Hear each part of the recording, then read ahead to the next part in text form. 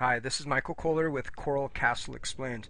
In my last video I was discussing the significance of the Polaris telescope, as you can see here in the background, and how Ed was able to use it to depict the orbit of the Earth on what is called the sundial.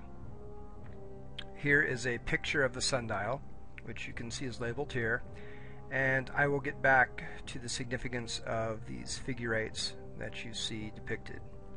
In the research done on many megalithic sites, the alignment of structures seems to be of great importance to the builders. The Great Pyramid, specifically, each of its sides faces and is aligned with the cardinal points, north, south, east, and west, with an error from true north of only 1/12 of a degree. The work of many researchers, including Robert Bauval, have shown that many ancient structures were also aligned with constellations, including the 3 pyramids of Giza at the Giza complex, which were aligned with the 3 belt stars in the constellation Orion. In regard to Ed, he went to a great deal of trouble to align the Polaris telescope so perfectly that a person standing from the north wall, peering through the eyepiece, would see the star Polaris. This amazing engineering feat, done by a man with a 4th grade education, led him to creating what is now called the sundial. The sundial seems to show figure eights that line the interior of this concave artifact.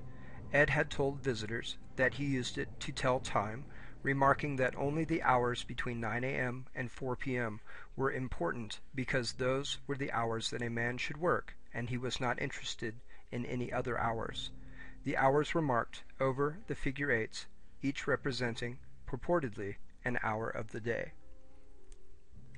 Through my research, I have discovered that the figure eights that are shown are actually not figure eights at all, but actually represent an astronomical representation of the path that the sun takes through the sky.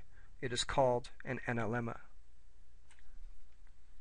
An analemma can be found on virtually any globe of the world.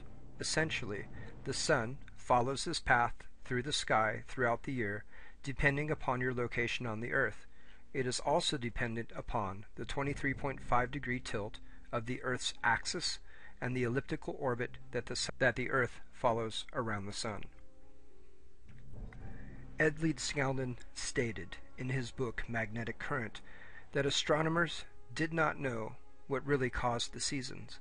He also claimed that science was wrong in regard to gravity and electricity, and that what he had discovered using his Polaris telescope, as represented on his sundial, would help scientists redefine science and also understand the true path that the Earth follows in its orbit around the sun.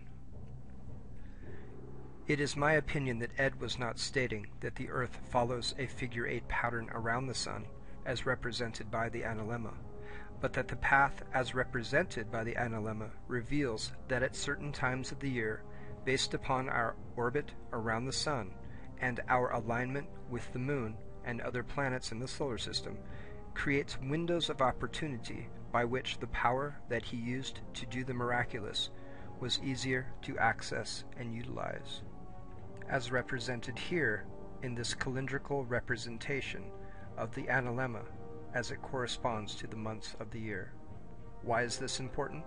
It has to do with the speed of the Earth as it goes around the sun, and it also has to do with something called torsion fields. In my next video, I will discuss what are called torsion fields and how this relates to the Earth's orbit, the moon, the planets in our solar system, which are all represented to some degree in what is called the throne room. I will also discuss a concept called precession and how all of this relates to that inevitable end date, 2012.